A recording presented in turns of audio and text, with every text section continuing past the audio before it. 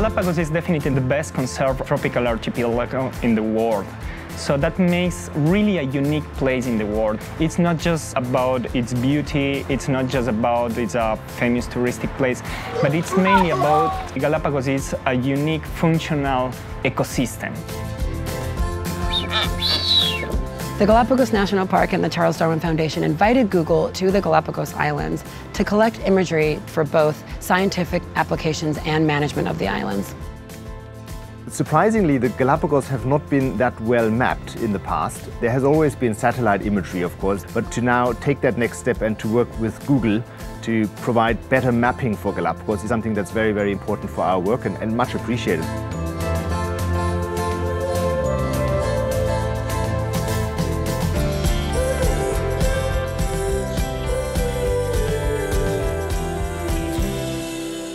First time, first trekking in Galapagos, so let's see how it goes.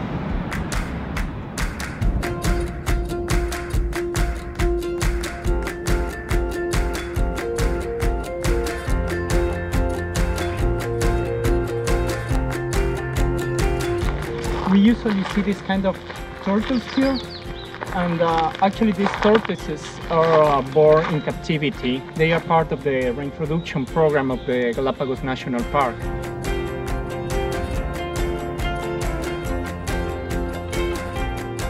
Doing research in Galapagos is a very, very tough task. So if there is some way to capture as much information as possible and then having this information collected and available for researchers, it's just great because you can minimize the costs of field work. Invasive species have always been the biggest threat to the Galapagos archipelago. Invasive species are plants and animals that don't belong here, but once they are here, they often turn into a threat for the endemic and the native wildlife. We are brushing off the remains of Humidatus and Ministea azufras on Isabella Island, and we're getting rid of all of these plants before we take it on to another island, and we're just trying to get all the seeds, all the plant matter off. Galapagos is one of those places that if you were to take anybody underwater, this is the location in the world that you would take someone. So it's very, very important that we reveal this well. It started off as a project to reveal the oceans to the world.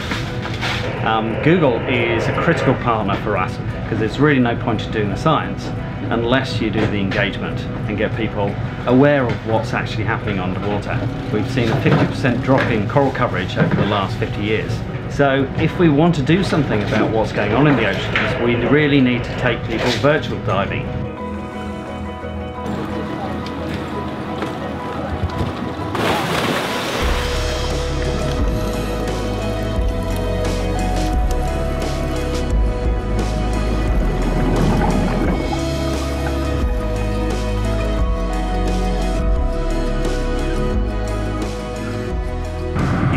Probably around 50 sea lions, so there's almost like a big ball of sea lions around it.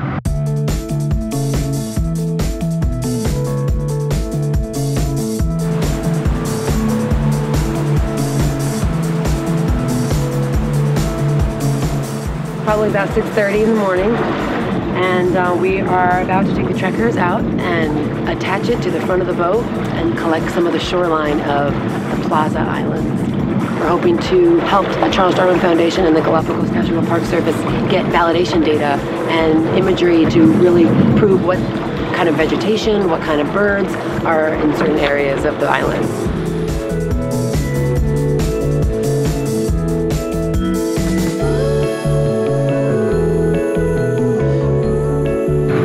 This morning's dive will be a very interesting dive because Galapagos is famous for its currents. And really we don't know what to expect, so you can get some really vicious currents coming round seamounts, etc., and over the top and even pushing you down, so you've got to be very careful on these kind of dives, especially when you're in very deep water. Today we are heading to Mosquera, which is a sandbar between the island of Santa Cruz and the island of Paltra.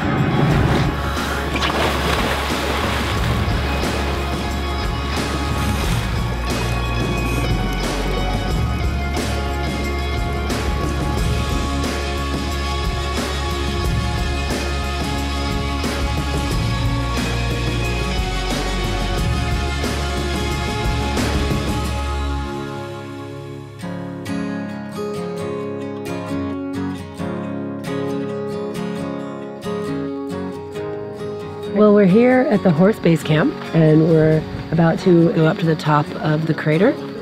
Very excited. Going to be a good day.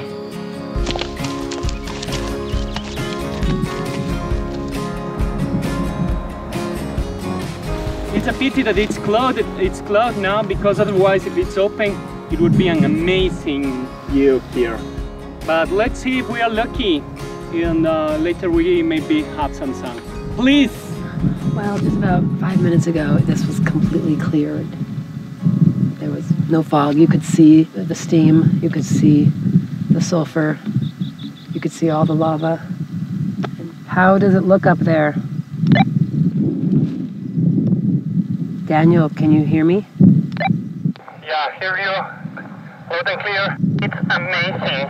Geologists will love us for the years to come. I'm so sorry you are not here. We're going to visit in Street View.